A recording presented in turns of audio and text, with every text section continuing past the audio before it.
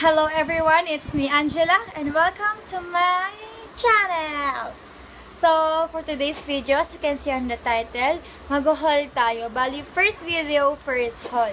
So, onti lang naman yung pinamili ko, pero sana panoorin nyo pa rin. Hope na mag-subscribe kayo sa channel ko and like this video para makasali na kayo sa ating family. Ang name ng family natin is Famaela. Familia. Kasi family, and then May, it's my nickname, and then La, sa Angela ko, bali dun ko inuwa. Famaela. Diba? So, without further ado, let's get started. So, mag-start tayo sa clothes. Dalawa lang naman siya. So, from Chipipay.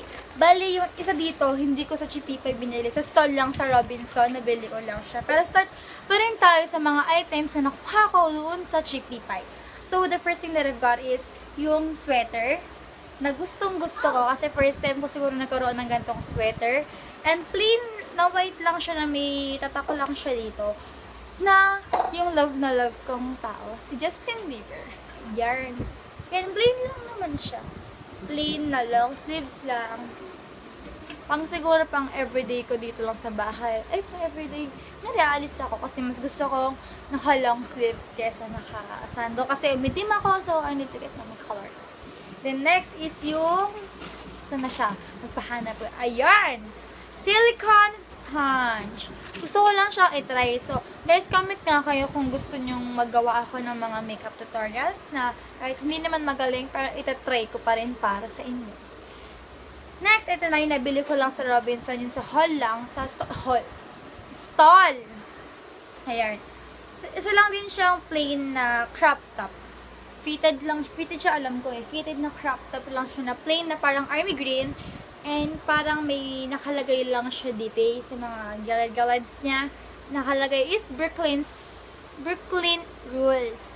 Sa murang halaga, may pang fashion ka na. And napaka-comfy nung cotton nila, ng tela nilang dalawa. Ang sarap sa feeling. So, yeah. Next is from Watson. Yeah. I only bought two things there. Ilo lang siya. Gusto ko lang kasing itry yung Clean and Clear Essential Moisturizer. Ayan, besh. Ayan. Then, next is yung Olay Foaming Cleanser. To be honest, kasi hindi talaga ako mahilig mag-ganto-ganto. So, tuloy ko lang. Malay nyo naman may ma-improve pa yung skin natin, di ba? And next from Alphamart. Ayan, nasa gilid ko na yung mga items. Pero, pakita ko na lang sa inyo yung plastic niya. Ano lang siya? Para lang siyang grocery. Hindi, para lang siya, parang grocery lang siya sa amin dito, banda sa amin. First thing that I've got is yung spa milk salt na ang mura pero sulit daw.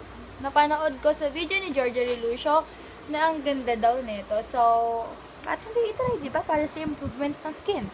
Yan. So, try lang kasi ang mura lang talaga niya, guys. Sobra. And, yes, nakakatamad lang siyang gamitin. Pero, after naman, sulit naman kasi ang sobrang lambot sa skin. Hanggang ngayon nga, ramdam ko pa yung pagka-smooth ng skin ko. Next is yung Olay Natural White Pinkish Fairness. To be honest, tatlo to. Pero, hiningi ng kaibigan ko yung isa. So, binigay ko. So, dalawa na lang siya. Obviously.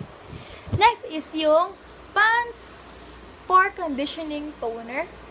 Yeah. Nagamit-gamit na siya kasi tinry ko na rin siya. Yan. Saan ba? Kita ba? Ayan. The last is yung Kojic. Gusto ko lang siyang itry. To be honest, dalawa siya, pero kinuha rin ng kaibigan ko isa. So, binigay ko. So, isa na lang siya. So, that's all for today's video. So, hope you like it, guys. Please subscribe to my channel and like this video if you like it. So, comment down pa kayo kung ano yung mga video na gusto nyo na gawin ko. So, that's all. Thank you, guys. I love you all.